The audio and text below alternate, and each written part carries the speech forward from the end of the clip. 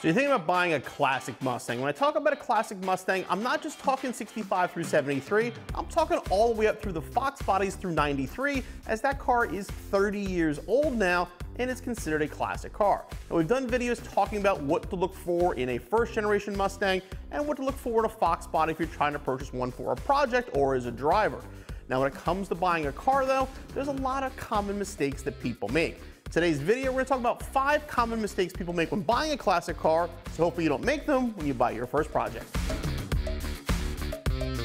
The first mistake we're going to talk about is taking on too big of a project. Now, we all have a project car. We've done a ton of them here at CJ Pony Parts, but taking on too big of a project is a great way to ruin your classic car purchase. Now, it can be too big of a project for a variety of reasons.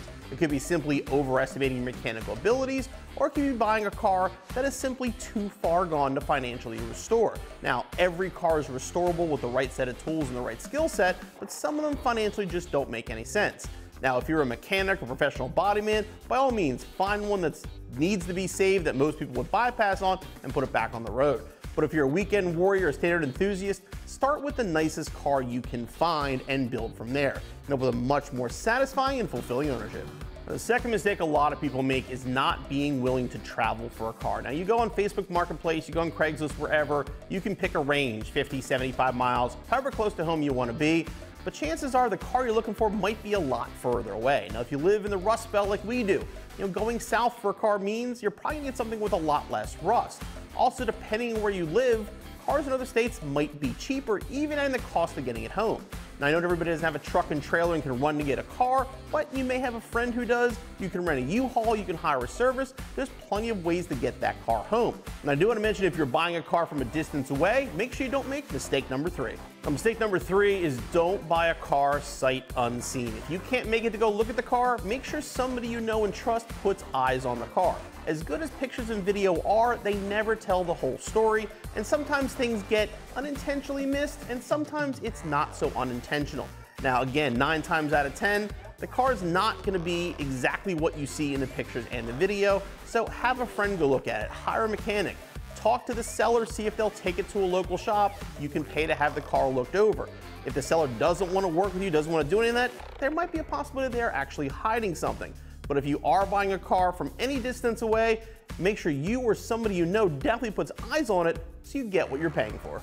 Mistake number 4, don't settle for the wrong car. Even if it's not the wrong car, don't settle when you're looking for the car that you want. Now, I've been lucky enough to own a lot of Mustangs in my life, probably between 60 and 70 at this point. I've honestly lost count. And oftentimes, I bought the wrong car. I wanted a coupe and I settled for a hatchback. I wanted a 289 and I settled for a 6-cylinder. And often when you do that, you end up not being completely happy with your purchase and you might end up selling it and getting rid of it. Now, make sure you get the car that's exactly what you want. And to make sure you do that the proper way, don't make mistake number 5. Mistake number 5 is not doing proper research. Now, purchasing a car is going to be very expensive, and that's just the beginning. Then you add parts and labor and insurance and storage and everything else, and now you've got a lot of time and money invested in your car.